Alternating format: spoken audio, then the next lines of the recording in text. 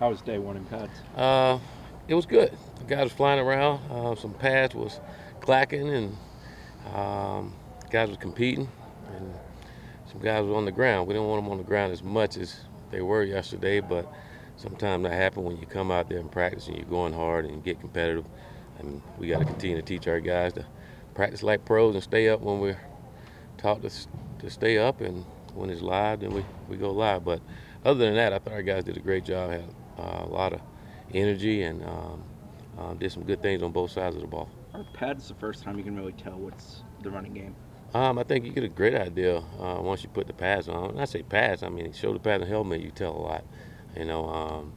But just with the running game, I was really impressed with our guys and what they've done so far this training camp, and we got to continue to get better at it.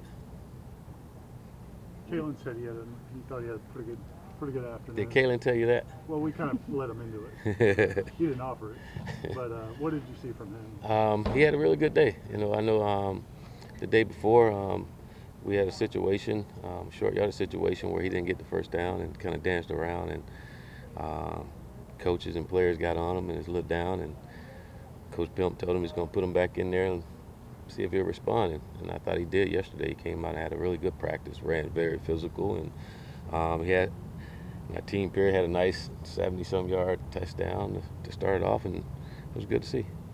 He said he appreciates being out here a little bit more too after everything that happened last year. I mean, do you see that from him, kind of a sense of gratitude? I saw it throughout spring. You know, just happy to be back and thinking about the game of football. He's talking about a young man that really loved the game of football, and to have it taken away from you the year that he finally wanted to play, and it was hard on him. And I think he appreciated it and respect the game. And you could tell the way he's practicing. He's practicing hard and going to enjoy every minute that he's out here, and he's getting better. You know, he still himself got to get back into football shape. It's been a while since he's been hit and happened to run like he does now, but I can tell you after yesterday, I think his knee is pretty healthy.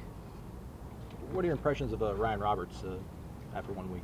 Ryan's an experienced young man. You can tell he's got a lot of experience. He's old. He's bringing a lot of maturity to our offensive line room, and he's been good. I think he's been really good at just bringing guys along and bringing guys together with this team, and been really impressed with a guy that just came in here to get around his teammate and gain the respect from his teammate the way that he has. It's been good, and football-wise, he's still learning the system and doing some good things. You know, he's still not where he needs to be, but he's doing some good things for us. Being able to see them with pads now, how do you feel about the tempo? Again, it's getting better. We're getting 1% better every day. I told you the other day about getting the football condition, and I can see our guys getting there each and every day. The more we go out here, and I think it's going to be even better with full pads and to get to run around and as much as we do. But understanding the tempo, especially offensively, I think our guys have a great understanding of that, and they're doing a great job with it. And if we can continue to get better, I think August 31st, our guys will be ready to roll. Brady Scott's played most of the positions on the offensive line. Just what's it like having a guy with his versatility be able to do whatever you need him to do? I think it's good. I think for Brady, it'll be good for him just to have one spot and continue to grow. Brady's a young guy, played last year. Probably wasn't necessarily physically ready, but I think it helped him with some experience, and it's good. I mean, to have an athletic guy that is at any position on the offensive line, you know. But I think for Brady to be able to stay in one spot and continue to grow and develop in that position, Brady can be an outstanding football player for us. Have you seen a guy that the conditioning program really seemed to pay off for him? He looks a lot bigger, a lot thicker. He is. He's gotten bigger and stronger, and that's part of it in developing. Like I said, last year he was probably necessarily wasn't ready physically, and he's worked really hard to get himself in physical condition and physical strength to be able to go out and compete in the trenches, and it's paying off for him. Have you seen Alex and James kind of push each other in the quarterback competition so far? Well, they just going out and trying to execute the offense. You know, both of them are have a good. Well, I say James have a probably better understanding of the offense than Alex, but Alex has done a good job coming in and learning and executing the offense. And they both in there. We move the ball, and it's been good to see. Amari Gainers. Got time for two more. Amari Gainers received a lot of praise from Coach Snyder when we've been out there. Just what have you seen from him, especially now that the pads are on? Maturity.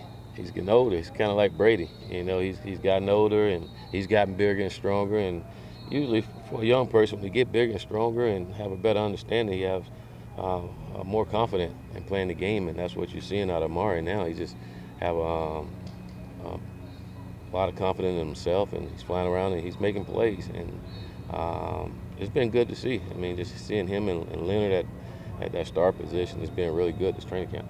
You've talked a lot about, the multiple defense, but when you're in that 3-4, when you got those three defensive linemen next to each other, those are three, pretty big boys. How impactful do you think they can be working alongside each other? It could be good. I know for the linebacker, it helps when you have some big guys in there who can plug those holes and allow those linebackers to run around, you know. And you look at a guy like Marvin, not only is he big, he's athletic. You know, I saw him make a play like 10 yards down the field and just running just the way he did was really impressive in practice and make the tackle. But he's a stud, you know, and can get him in there and sometimes isolate him on the guys will be an advantage for us.